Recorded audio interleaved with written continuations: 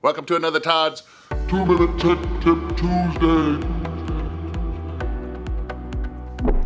brought to you by the National RV Training Academy, the only academy that gives you the credentials to become a certified tech and/or certified inspector. Hey everybody, my name's Tony Flamia. I'm the Sales and Marketing Director for the National RV Training Academy. And before we get to this Tech Tip Tuesday, we just want to show you what we're doing today.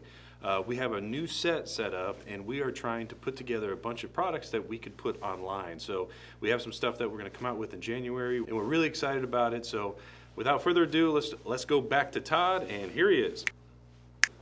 Dude, I got things to do. I'm not done. Todd! Can't hear you. Fine, I'll do it. This is a Yamaha generator. On this week's Tech Tip Tuesday, let's talk about the ever-versatile portable generator. Now, I've been going over information about solar and just giving you some tips on solar.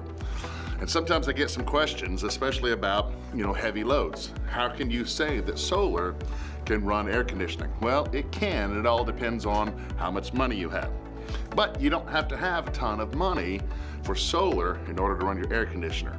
Did you know that we can combine your battery power through your inverter with a portable generator? That's right, you can combine both your solar and your generator.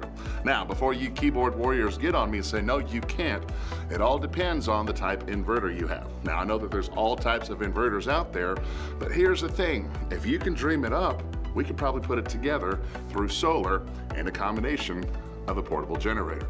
I could put some of the power from this portable generator on one of the legs of your electricity, put solar or your battery power on the other leg.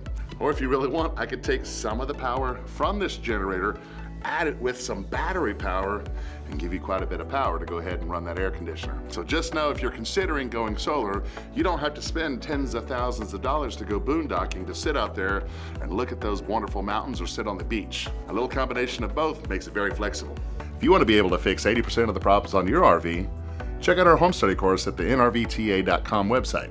If you'd like to earn an income and create a business while on the road, check out our website at nrvta.info, fill out the form, and start your business today. Hey everybody, it's Tony Flamia. I'm the Director in Sales Marketing, And here he is. And you come in with your crap-eating grin.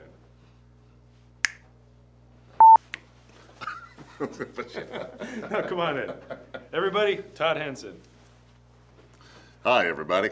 On this week's Tech Tip Tuesday, let's talk about the what do I want to call this? Did you know that we can combine your,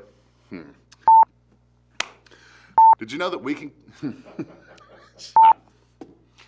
this week,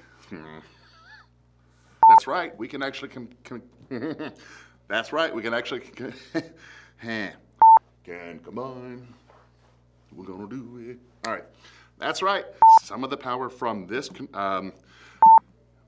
that's right, you can actually, a little combination of both can make you a little. So just know if you're still thinking, and that's it, guys. Bam, bam.